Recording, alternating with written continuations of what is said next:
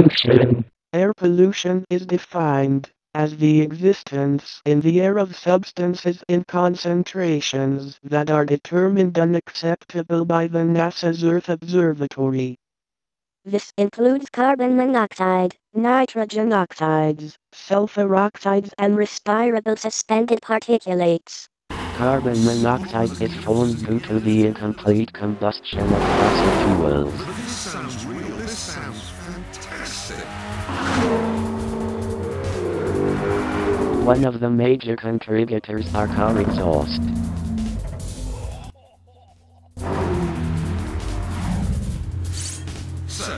Another one of car exhaust pollutants are nitrogen oxides due to the high temperatures of the enclosed engine.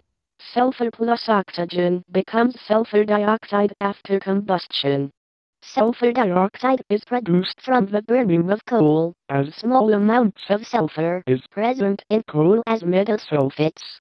Volatile organic compounds are hydrocarbon compounds that have high enough vapor pressures under room temperatures to vaporize.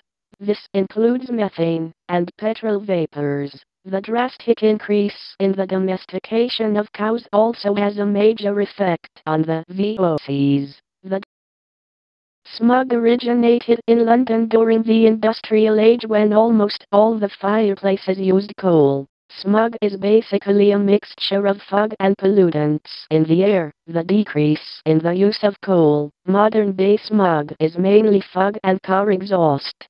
Photochemical smog is a new type of smog which forms when sunlight reacts nitrogen oxides with volatile organic compounds to form ground-level ozone.